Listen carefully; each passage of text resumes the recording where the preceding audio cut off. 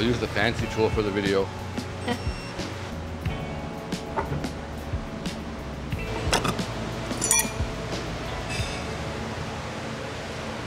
And what's this exact model?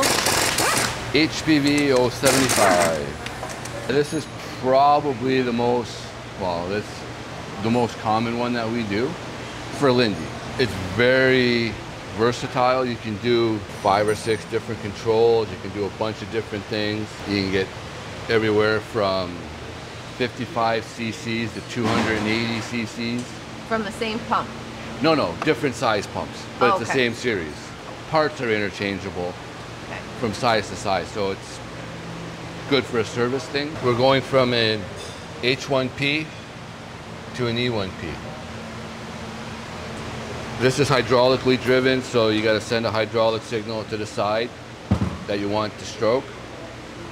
That one's done with electric.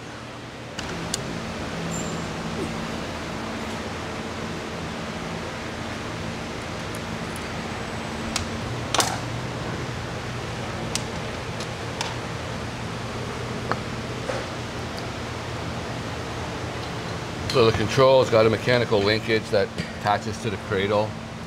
So when you put your hydraulic or electric signal, it strokes it this way and brings the pump on stroke. And then you said rotation change? Yep. What would be the reason? I know left and right, but why, like what application would that matter? It all depends. Like you could have it on an electric motor that's driving right hand, or you can have it on both sides of an electric motor. Some will be right hand, some will be left hand, depending on what your application is. Linde does a lot of mobile stuff, so depending on if you're at the front of the motor, the back of the motor, if it's coming off of a PTO, if it's coming off of a gearbox, you may need right hand or left hand depending on which way it's going to turn it. Okay.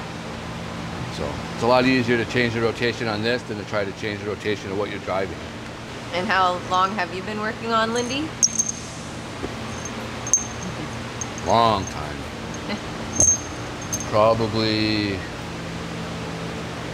20-something years. I've been doing them so long, I've got most of the specs memorized. I got all the steps memorized. Might not remember what I had for dinner, but I can remember the...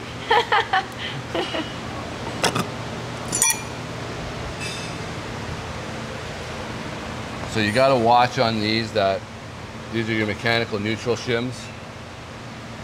They don't get switched out because there could be a difference from side to side. You got to watch your lube tubes. These have to be shimmed to a very precise measurement. Too tight won't work. Too loose won't work. It's got to be right. And these can be different from side to side, so you got to make sure that they stay where they are. And to do a rotation change, you have to change that's the port plate, right? Yep. Is it because the Arcuates go the other way? Yep.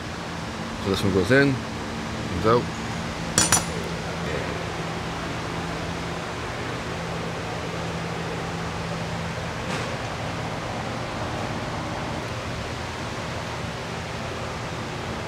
Just doing this so when I turn it upside down, it don't fall out.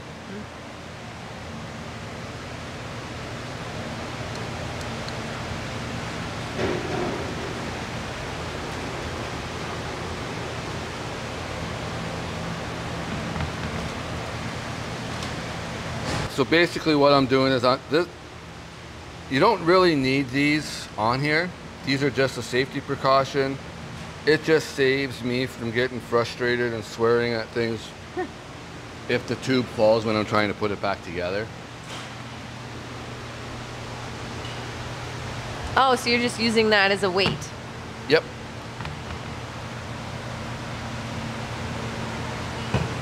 Hooked onto those tubes? Yep. Okay.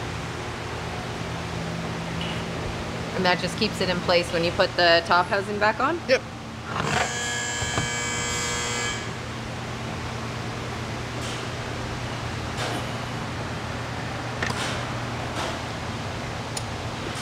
So it takes a little bit of finagling to get everything in place.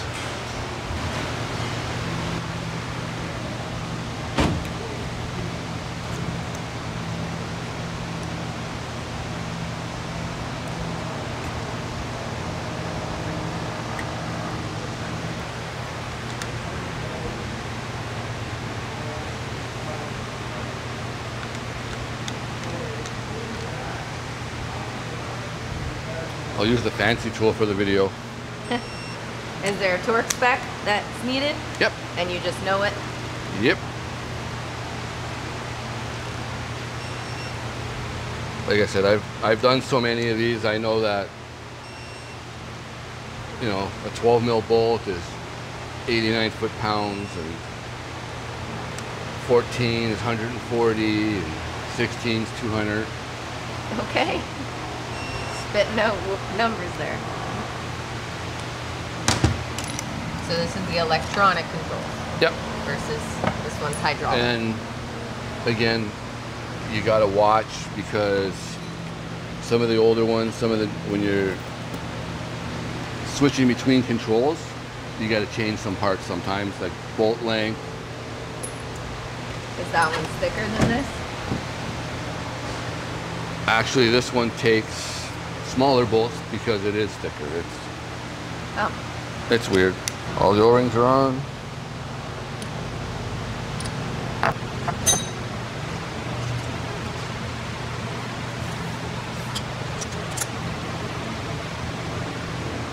Yeah, and even the controls, you can have 10 different versions of each control. So it's one platform with 10 different uses, right? So depending on what you want. Yeah. So instead of having to keep 10 different controls, you can keep one control that you sell a lot, and then the individual parts. But the inside of these guys are different. The insides are all the same. It's just the way it drives. Like these ones have ports where the hydraulic moves everything. These ones have little poppets and stuff where the solenoid pushes down on a spool, which changes everything. Okay. And I just got to change my relief cartridges.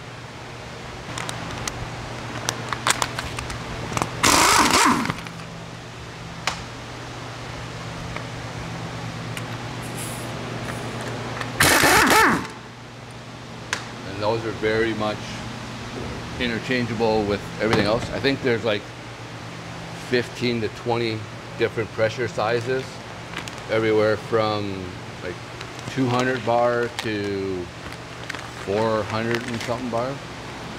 And when you say bar, what does bar stand for? That's a pressure rating. Oh. So 1 bar is equivalent to 14.5 psi. One of the fun things where it's, you know, you're changing from metric to standard. Yeah. You know, cubic inches to cc's, liters to gallons, everything else. Don't make it easy.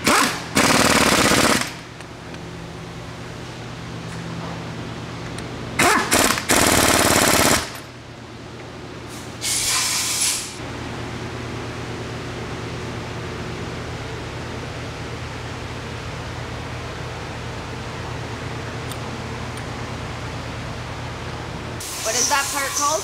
This is a charge pump. Again, these are very service friendly too. Changing the rotation, all I gotta do is change the orientation of the plug and the cold start valve. And these you can get them with an SAE A with the port here, or an A adapter here with a coupler. You can get them B, C, pretty much whatever you want. If you want to have it for a rear drive.